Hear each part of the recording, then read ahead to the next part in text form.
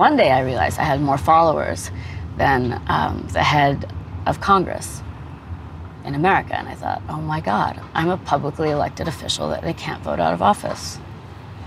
Let's go.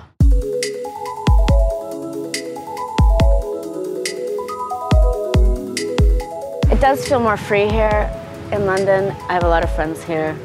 Although it's a super fast-paced city, it's been really relaxing, and although I have no hard data on this, I'm convinced people here read more than maybe America. Don't hate me, America. You can hate me for something else, but not that.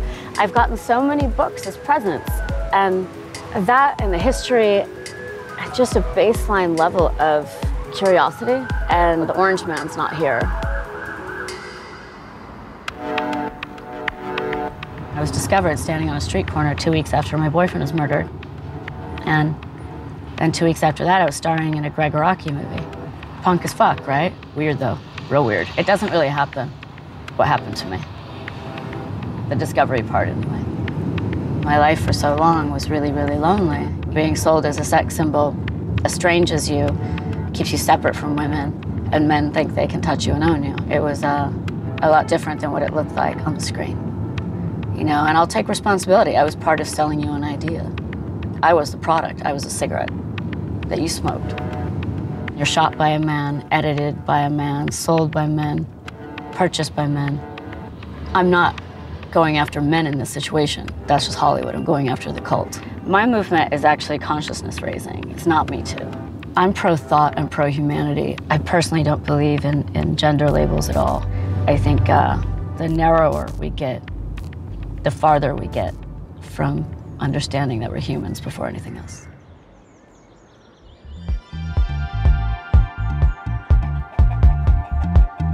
Are you over it?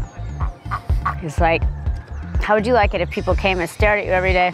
I kind of felt like that on sets. People would come and tour the studio lot where I'd be shooting, and they would all turn and go like this all at once and point at us when we'd walk by, and it was very much like, and there's the actor in their natural habitat.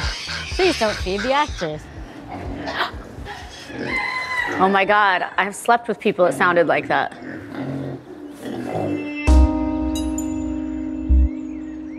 Being someone that both causes the storm, is the eye of the storm, and survives the storm, which is what going through kind of a major cyclone in the public looks like.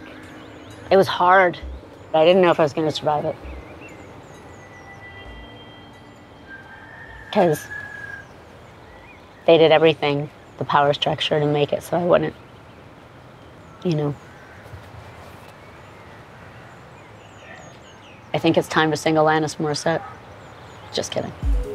I had two choices. It could either totally destroy me trusting anybody ever, or I can go the other direction. I think the positive steps is we keep pushing forward, and more people will realize this incredible common bond we all have.